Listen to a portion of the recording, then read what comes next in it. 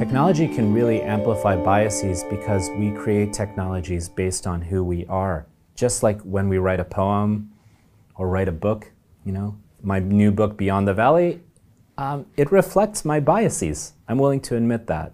And many of us like to think of ourselves as unbiased, but that's part of being a human being, is being biased. That doesn't mean we're bad, that doesn't mean we're wrong, but all of us carry unconscious biases. So we encode our ways of seeing the world based on who we are into technology. That's part one, and that's a major issue, and that's an issue that every business leader should be aware of and conscious of. But the second point is, increasingly technology companies, including the big ones, describe their companies as AI companies, artificial intelligence companies.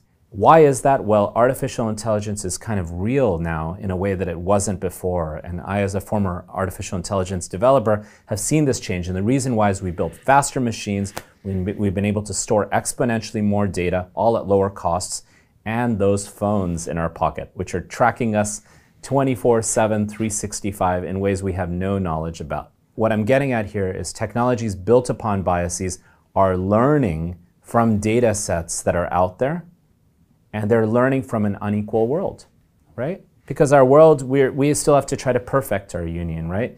We have to think about artificial intelligence in aspirational ways rather than this myth that it's somehow neutral or scientific or it's just technology, right?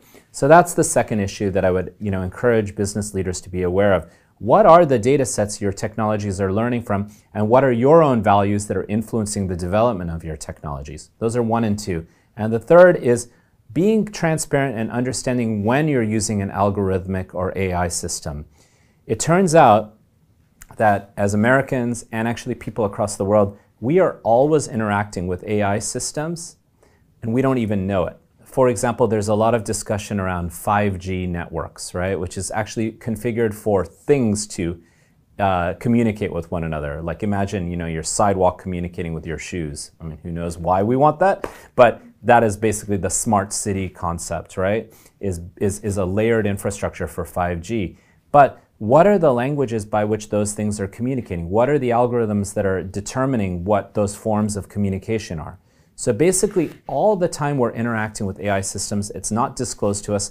We don't know what those systems know about us. We don't know what are the values that guide their decisions. We don't know how that might shape our lives. We don't know what alternatives we might be provided. All of that is a black box, and all of that should be opened up. So a lot of business leaders I've actually spoken to are kind of in the diversity and inclusion space, but they're also trying to think about alternatives at this moment where, the American public, bipartisan, it's incredible, across every demographic supports doing something about big technology issues. So here's an opportunity for an alternative business model. And we've seen some examples throughout history, recent memory actually, of technology platforms that try to kind of say, hey, we're going to come out, but we're going to be different than Facebook.